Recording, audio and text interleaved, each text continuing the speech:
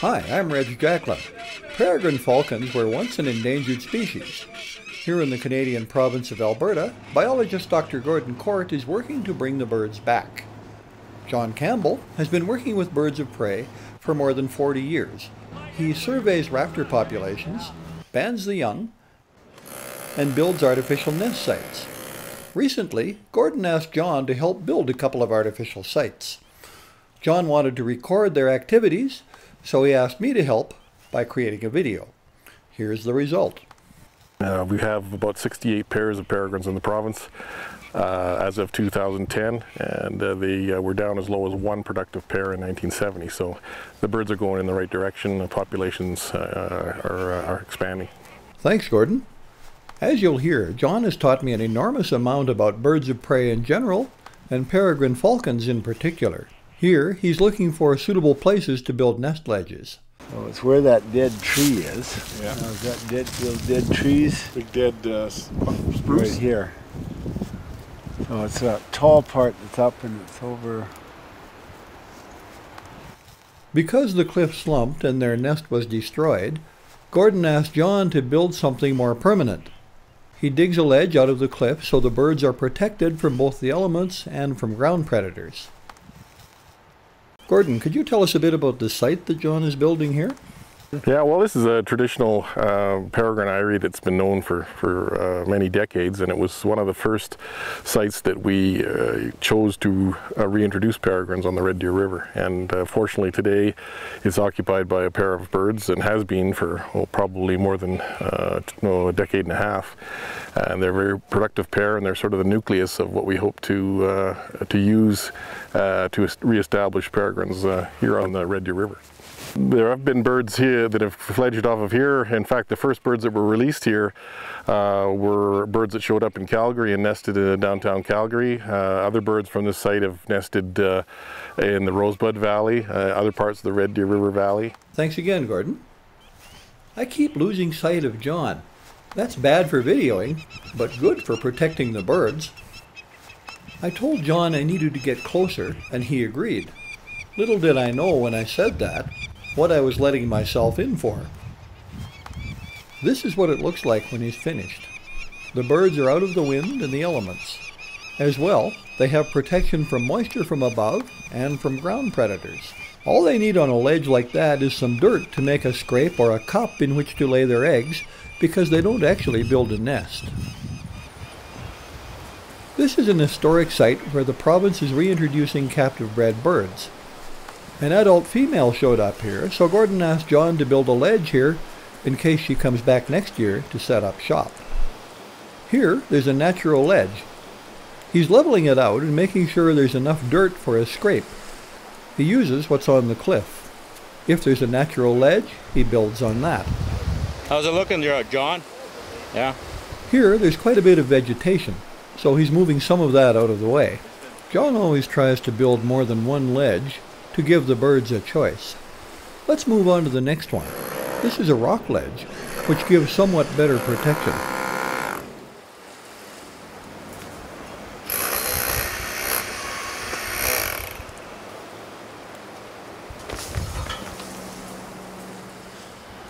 So you can see how big it is. We're digging it out. We're going to try and make a little bit more off of this. It's good and deep here. You see going in how big, so how tall, how far back it goes. So hopefully we'll get some peregrines in there. John knows a great deal about birds of prey and is well known for his expertise. John, can you tell us how you got started in this? Well, I grew up with it, Reg. While my father and I were both falconers, we also believed strongly in conservation. We started by surveying nesting raptors and banding the young for the Canadian Wildlife Service. This led us into a breeding project. When the peregrines started to disappear, they became too valuable to fly for falconry. John Campbell Sr. started a breeding project. His peregrines became the core of the provincial government breeding project, which he ran. Many of the peregrines nesting in southern Canada that came from captive bred stock are descended from his birds. Hey John, am I seeing that right? It looks like he's painting the rock there. Yes, he is painting. The paint simulates the mutes, or the excrement that the birds put on the cliff. I think the birds are drawn to something that looks like it's been used before. I think that'll do, Dean. Yeah. They can't miss that. Yeah, they got good eyes.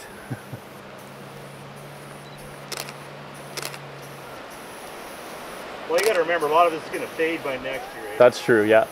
So I'm thinking more long term, while you guys are thinking short term. I think you feel like you're painting a house, man.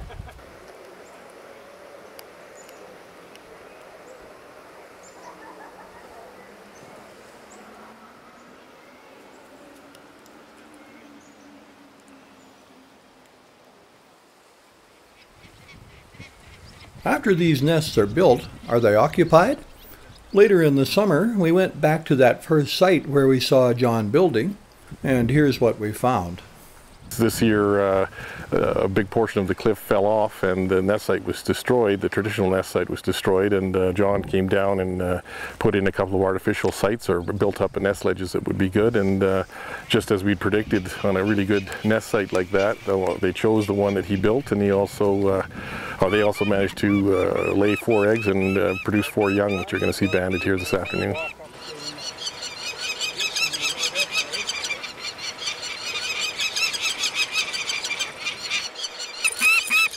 We're giving you some jewelry. So I'm just getting the band here. There's always tied off at one end, and we try. And I've got 08 here is the lowest one. There you go. A little male. Now,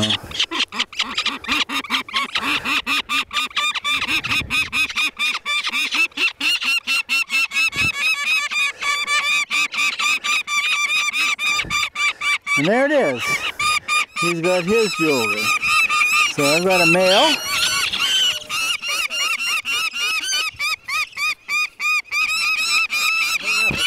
And this one's a little younger. So the male is smaller. Always smaller because the female comes off when they're about 2 weeks younger than this and has to feed them. And takes it in. Quiet girl.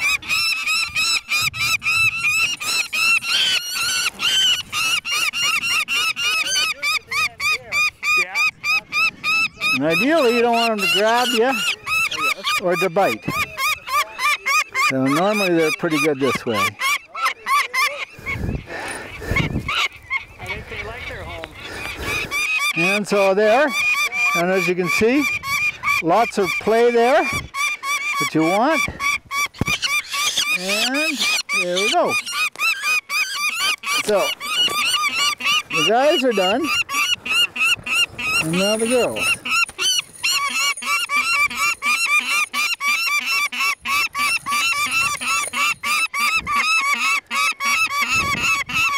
So I'm going to do 38 and 39 for the females. As John indicated, the females are larger. That's how he can so easily tell which is which. As a result, there are different sized bands for males and females. The bands are all uniquely numbered and have a return address. When people report the number off the band, the birds can be tracked. The female lays and incubates the eggs and broods the young until they're about 2 weeks of age. Look, I just got bitten. When the young bird's appetites really pick up, she comes off to hunt. Being larger, the female can bring in bigger prey.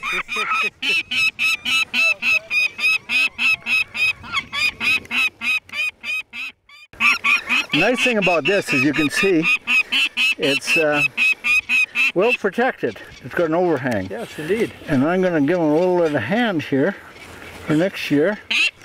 And then I'm going to move some of this stuff out. So there we go. Peregrine's middle toes are longer than other raptors. This makes it easier for them to catch birds, which are their main prey. Peregrines winter in Central and South America. Oh.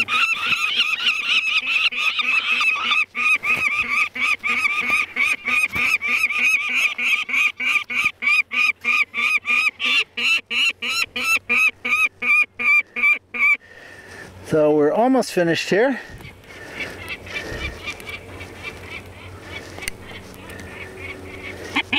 Now, one of the things I'm not seeing in here that I might have expected is some gulls or some other ducks, waterfowl. So I'm not seeing them, so a bit surprised. Doesn't mean anything necessarily. And they may not be preying on them. You can see here's a wing off of something or other. Oh yes. I'm not sure what that is. A blackbird, female blackbird maybe?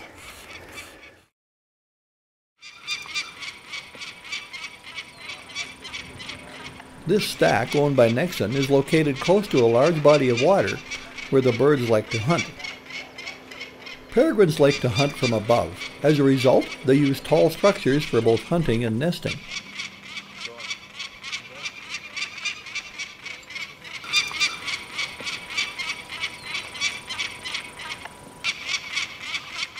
I got both. You got both? Yep. I got a female and a tercel, one of each. Okay, good. A tercel is a falconry term for a male peregrine. She's above. Right above me? Yeah.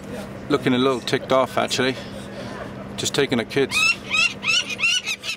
A couple of years previously, when the female first occupied this site, she was very aggressive. John grabbed her and banded her.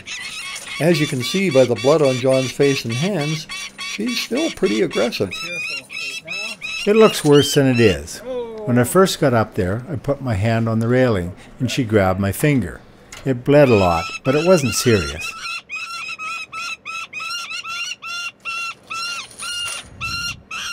You can see why they grow up to hate you. You grab them as a chick and then you stop manhandling them. Nexon is very supportive and has put a hack box on this stack. The birds are nesting in it. The plant workers are very interested in the birds.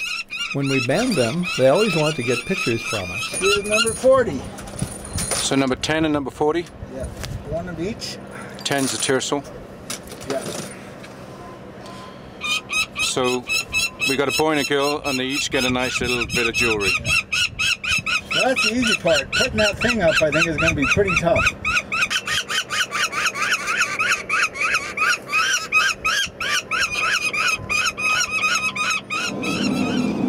Got a hole up there. Not sure if a peregrine might get in there. Oh, it looks like they're trying to cover it. The hole she's talking about is a cover that had come off the stack a few days earlier. This wasn't serious because the stack had been decommissioned, but they asked John to cover the hole to ensure that the young didn't go into it by accident. A good way to handle aggressive birds like these is to have two people. One does the work, while the other protects the worker using a broom. The birds can be handled quite easily this way, but make no mistake, they can be aggressive. Holy shit, she just missed me. This Nexon site is one of the oldest and most productive ones. To date, it has contributed 49 birds to the wild population. This female at the University of Calgary came from that Nexon site. The color band on her left leg is designed to be read from a distance with binoculars. These were put on the early birds so they could be tracked. Well, I was kind of hoping to. That's a falcon, that's a female, that's a female. When you hold them, you have to keep the wings down, okay? Don't press too hard, but enough to keep it firm, okay?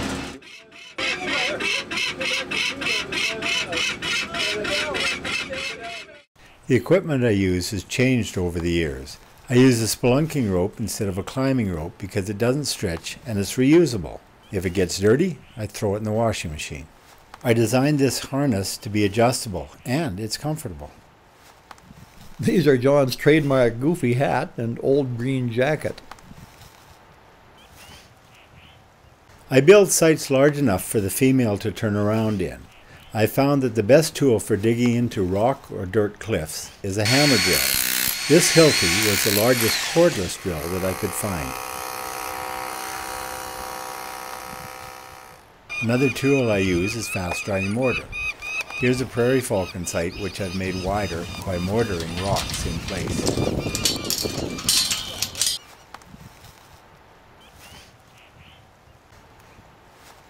The rural landowners are also very supportive.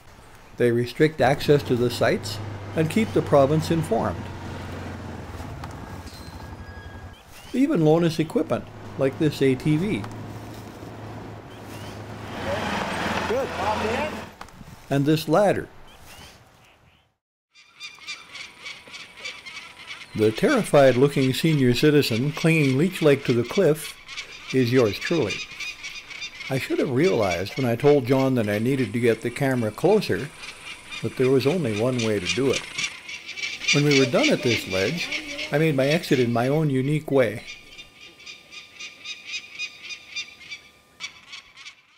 John likes to contribute to society. He volunteers a lot of time doing the things you've seen here, as well as monitoring raptor populations in southern Alberta. He enjoys working with the birds. John, how do you pay for all of this? I created a society called the Alberta Raptor Preservation Society. It's a non-profit organization funded through grants and donations. That pays basic expenses such as fuel, food, and equipment.